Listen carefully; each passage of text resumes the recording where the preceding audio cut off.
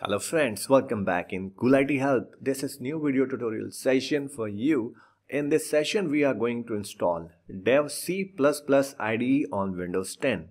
Also we will create a program and then we will see the compilation and running of that program. So guys, this is the agenda of this tutorial session.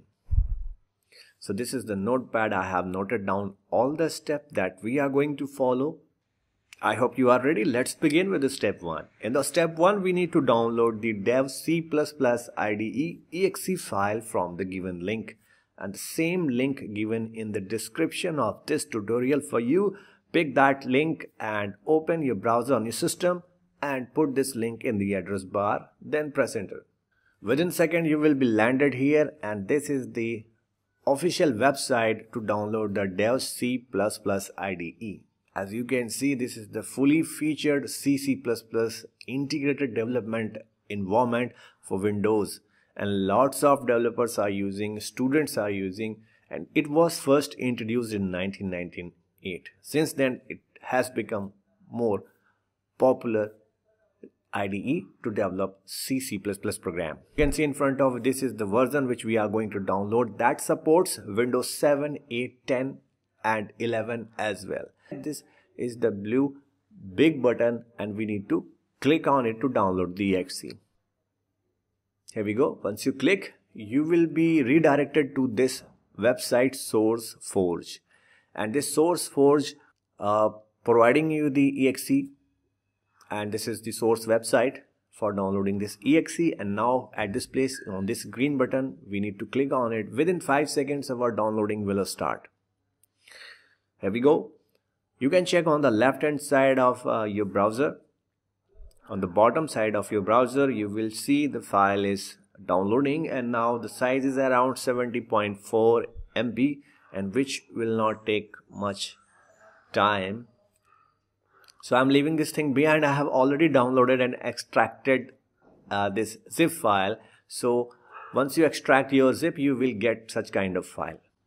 Now I'm taking back you here on the exe. So simply do a double click on the exe and you will see this kind of message. Please wait while setup is loading. This is unpacking whatever inside that exe package, and then this prompt will appear.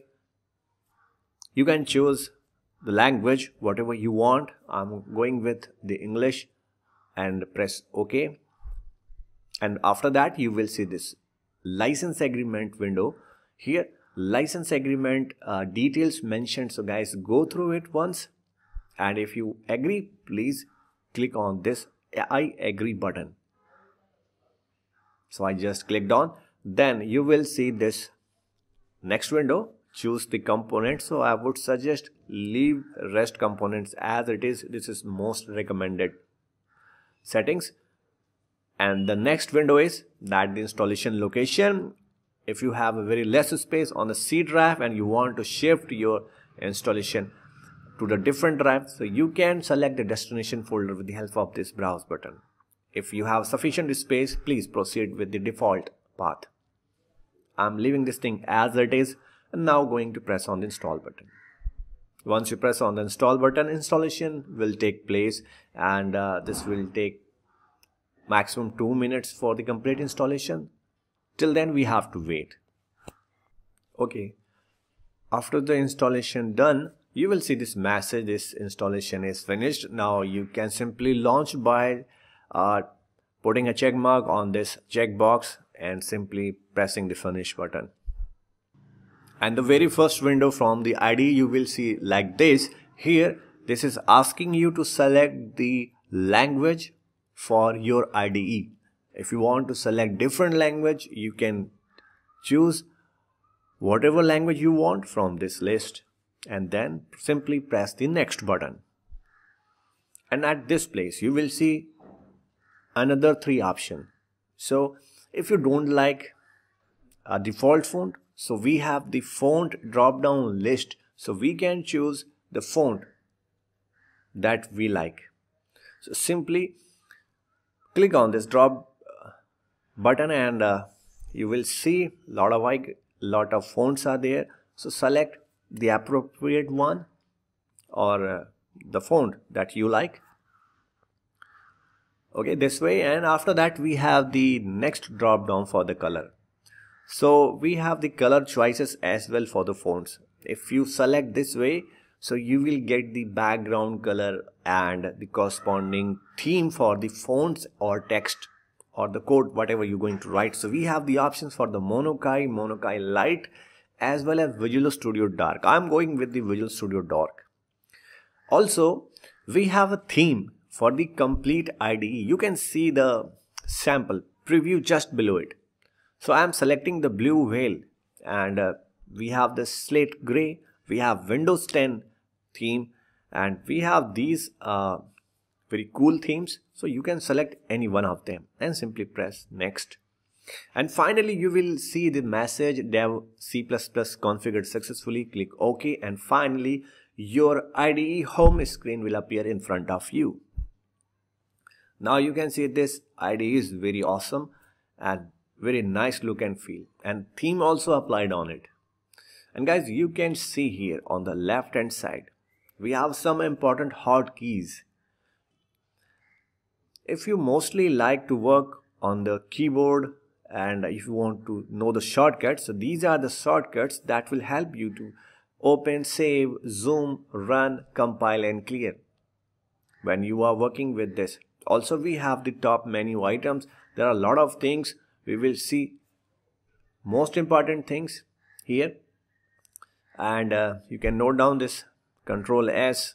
For running the program you can press the F10, for compiling you can press F9, and so on. So guys, now we are at the step 2. IDE is ready for creating our first C program. Now in this session I am going to create a simple C program at this place. So how we can proceed? You can simply go to the file menu, or you can click here create source file. Also you can click here on the right hand side, so you will get the untitled file and this code editor window. Once you get it, now this time you have to decide that you are going to write it or save it with .c or C++ extension. So simply go to the file menu and save the file, save as option. So guys, you will see the save as dialog, and here we have the option to give the file name. Also we have save as type settings. So in my case I'm going to create this file as a .c. So I'm going to write this C program in it. So I'm going to save with .c extension. Also we have the options to saving this file with .c++, .h extension, and one more. So this way I'm going to save it. So simply you can create any folder anywhere on your drive and simply select that folder and put all your files in one place. So this will be very easy to work with the programs, or you can switch to the different programs anytime, or you can take the reference. So I have just created a folder and I'm putting all my files here. Okay, now file is saved and we got an extension with this file name. Now it's time to write a simple C code. Okay, now you can see on the editor I have pasted a simple program here on this notepad. You can increase the font size by pressing the Control key from the keyboard and using the scroll from the mouse. So you can increase the font size as well at this place. Now guys, we will see the controls to compile and run, and also we will see the compile and run it together. So we have all options here on this IDE. We have these statements here in this file. Okay guys, now we are going to see the compiling and running this program, and this is our step 3. This is very simple in this IDE. You can see on the top we have these options, and you can see these 4 squares. This is for compile button, and this second one is the run button, and the third button is for compile and run together. Also we have the shortcut key. If you press the F9, then your file will compile, and if you will press the F10, then you will get your file run, and if you press F11, then your file first compilation will be done, then your file will be running. So now I'm pressing this button and you can see the compile log tab is active and there are some statements there.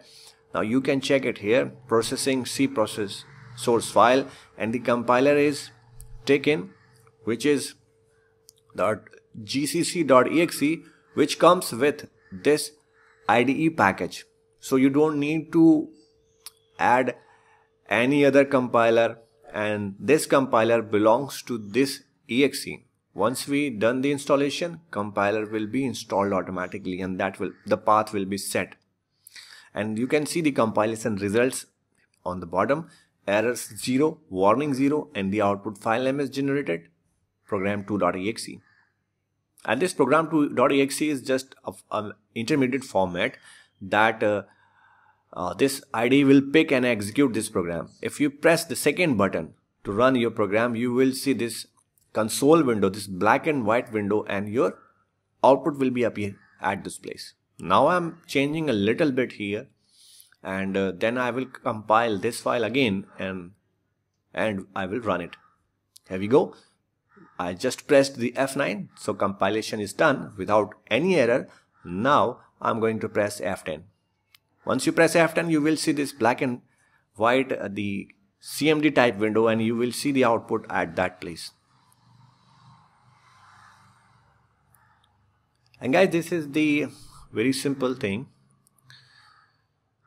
So whatever the results of your program, that will redirect to that window, this command window. And if you press any key or key at this place, that window will disappear. And you will be back here on the editor, so you can make changes and then you can proceed. Now guys, we are at the step 4. In the step 4, we will see some important shortcuts and some menu items, and which are very helpful in our day-to-day coding practices. So if you go to the Windows menu item, you can see you have a full screen mode. If you want to prefer, you can expand the screen. You can set on the full screen mode, and you can do your coding.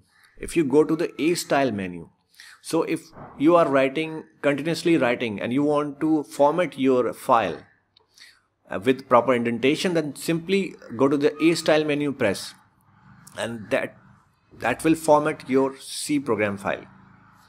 Now guys, we have a tools menu and we have a lot of things, that compiler options, you can check it.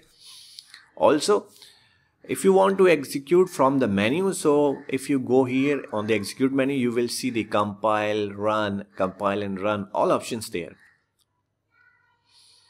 Okay, moving further, if you go to the view, so you have all toolbars active right this place. If you want to remove the tool from toolbar header, so you simply uncheck that tool, or you want to bring that tools back, so simply go to the view, then toolbars, then tick that option.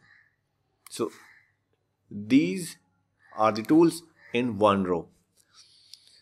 And guys, the search option is there. You can search anything in your file.